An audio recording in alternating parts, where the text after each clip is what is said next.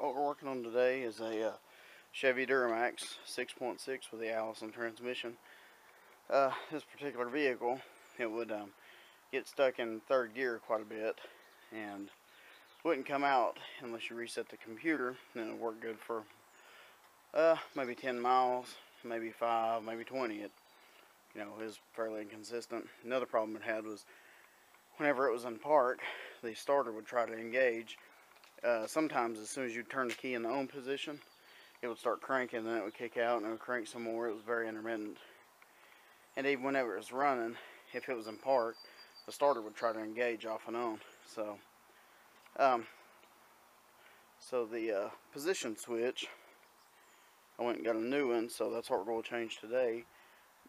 So I'll be showing you how to do that, and I'm kind of in a hurry with this one, so I'm going to go ahead and get started, and I'll explain a little bit more about it later.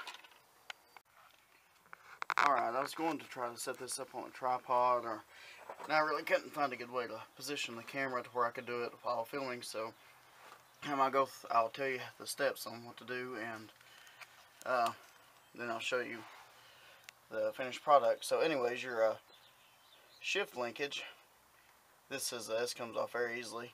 I can probably actually take this one off with my hand. Yep, it just snaps off. If you have trouble though, take a small pair of needle nose pliers and stick behind there and just kind of pry out. Screwdriver, just wherever you can get in there. It's not really that tight. I think this nut right here is a 15 millimeter. And be 100% sure that your truck is scotched. If the park brake works, set the park brake and scotch it. You do not want this truck rolling over you whenever you take it out of park. So anyways, like I say, take a 15 millimeter wrench or socket, take this nut off, and keep in mind it's in park now, but whenever you go to loosen this, it will come out of park, and if it's not scotched up, it'll roll over top of you. So just giving you a big safety tip right there. So once you take that nut off, this arm will come off. And if it's really rusted, if the shaft on here is really rusted, then take some emery cloth, belt sandpaper, something like that, and just polish that down, because it'll make life a lot easier for you when you're taking a switch, pulling it off of the shaft. And also, it wouldn't hurt to squirt some PB Blaster or some kind of whatever favorite penetrating oil is. These connectors, a lot of people have trouble out of these connectors not coming off. This one and this one, and the reason why is from the factory. They put some kind of epoxy or glue in those, and if you just try to take a screwdriver or just pull it or work it off, you'll bust them all to pieces. Very seldom do they come off and not be damaged without doing this trick I'm about to tell you. But what you want to do is you want to get a heat gun and set it on low setting, and slowly go over these two connectors, and don't get them too hot, because these plastic connectors will melt pretty easy with a heat gun. So what you want to do is heat them up until the resin just starts to come out of it, or if you want to heat them up for a few seconds and try them every now and then. But anyways, just take a heat gun, gently heat them up, and they'll eventually turn loose, and you can just feel the glue turn into just a like a thick runny paste, and you can just pull them off. So after those two connectors are off, there's a 13 millimeter head bolt right here and one between these two connectors.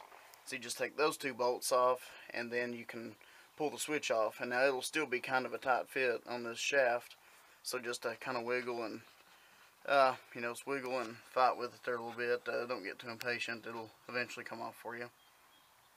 And let me go ahead and take the switch off, and I'll show you the steps to putting it back on the right way. Alright, so I've got the switch off. Now this is a brand new switch. It's not a junkyard switch or anything, so let me show you. Kind of hard to do while I'm under the vehicle, but okay, now let me get up under and show you. Anyways, if you look at the switch, you'll notice that there's a little silver bar, and what it is that there is a there's two little notches right here that this goes into, and once this is put on, you'll actually take this off and throw it away. All this is a placeholder, because from the factory they set this in the neutral position and then they lock it in place with a little metal bar. So what you want to do is on the transmission itself, on the shaft that goes through, it's got a little flat slot, so you'll take I take a pair of small crescent wrench and put on the shaft. You want to turn it clockwise all the way over until it quits turning. Then you want to back it up 2 clicks, which will, so you want to rotate it all the way over clockwise until it stops, back it up 2 clicks or 2 detents, and that will put you in a neutral position. So that way, there's a small slot in here. It's not a perfect circle, so that allows this to lock onto the shaft. And whenever you back it up 2 notches, you're putting it in neutral, and this lock keeps this in a neutral position, so you can slide it directly on. And if you notice, the bolts that hold it to the transmission are slotted for adjustment. So after you put the switch on, you put these 2 bolts in, and you snug them up, but you leave it loose enough where you can still move this back and forth. And what you want to do is, whenever you get this in here, just temporarily plug up your connectors. And whenever you pull the gear selector down in neutral, you want to make sure the light moves into the R position, for reverse I mean. And if you move the shift lever over to neutral or drive, you want to make sure the light goes into the neutral or drive position. If it doesn't, then you have to, it helps if you got somebody to sit up front and watch. But if it doesn't, just put it in neutral or drive and move this until the indicator goes to the gear you're wanting it to go in on the indicator. So say if you're in, say if you put it in drive but it's shown to be neutral, well, you twist this one way or the other until it goes into the drive position on the indicator. And then once it's there, you tighten this bolt down, then you unplug these 2 connectors again so you can get to that bolt, tighten it down, plug up the 2 connectors, and you're basically done, except for putting the shift lever arm on. But you've got to go that far just to be able to select the gears anyways. So let me see if I can film some of how I do this. Alright, so here's the lever I was telling you about. So what you want to do is you want to grab the notch, and you want to go all the way clockwise until it stops, and then you want to back it up 2 detents. 1, 2, and that will put you in a neutral position. And actually, if you look on the case of the transmission, they've actually stamped where the indicator, what the indicator or shaft should look like when it's in a neutral position, but that's kind of hard to go by with the transmission in the truck. So let me slide the switch on, and I'll show you the rest of it.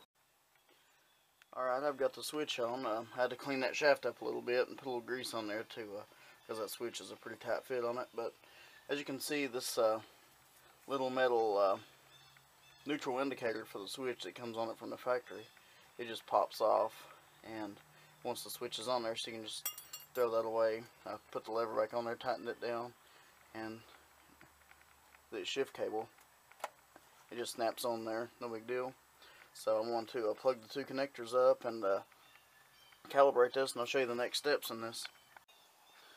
Alright, so we're up here in the cab, and I've got the key on. This is what I meant by you may have to calibrate it because of the slotted bolt holes in the switch.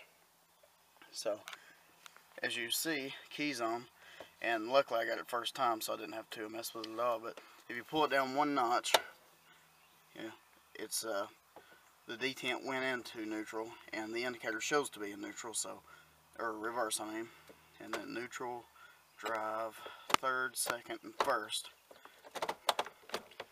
So it's adjusted right, so what I'm going to do now is just tighten up the 2 bolts that hold the switch to the transmission so it won't move, and make sure my 2 connectors, I have to unplug the 1 connector, get to the back bolt, plug it back up. But anyways, after that I'll show you the next step to finishing up the replacement of that switch. Alright, now that we've got the new switch on there, calibrating and everything, what we want to do is take a OBD2 scanner and cleared the codes. This is a 2001. I've done it all the way up to, I think it was 2003. So you can erase transmission codes with just a regular OBD2 scanner on these. As far as calibrating and changing shift points and stuff, you know, I don't know if just a regular scanner would do it or not. I doubt it. But what you want to do is go ahead and erase codes.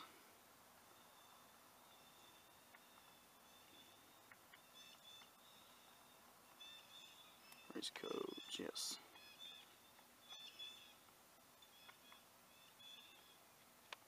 Okay, so the codes are cleared now. So what I'm going to do is actually test drive this.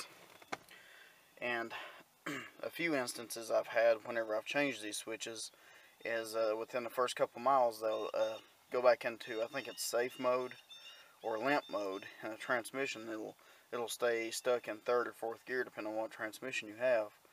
But what I'm going to do is test drive this for a while.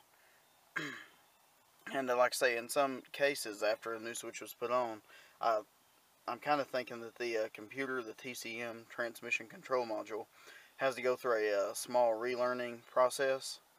And so I've had to do before is, even though the new switch was on there, it would limp back into third, and I would have to reset the computer again, then it would be fine, and you know, the owner would never have any more trouble out of it. So like I say, sometimes if you replace that switch and you clear the codes, you may have to clear them again if it you know, if it starts acting up again and acting all weird. They do sometimes when that switch goes out, they do different stuff. Most of the time it will go into limp mode. But yeah, that's pretty much it. You know, erase the codes, test drive it, see if they come back. If they come back again, erase them, and it should have it. Now if they keep coming back, then you might want to look into other issues like shift solenoids, and then, you know, a bunch of other stuff. It could be output speed sensors and turbine speed sensors and all that good stuff. So I'm going to test drive this, and we'll go to the next project. Thanks for watching. Please like and subscribe.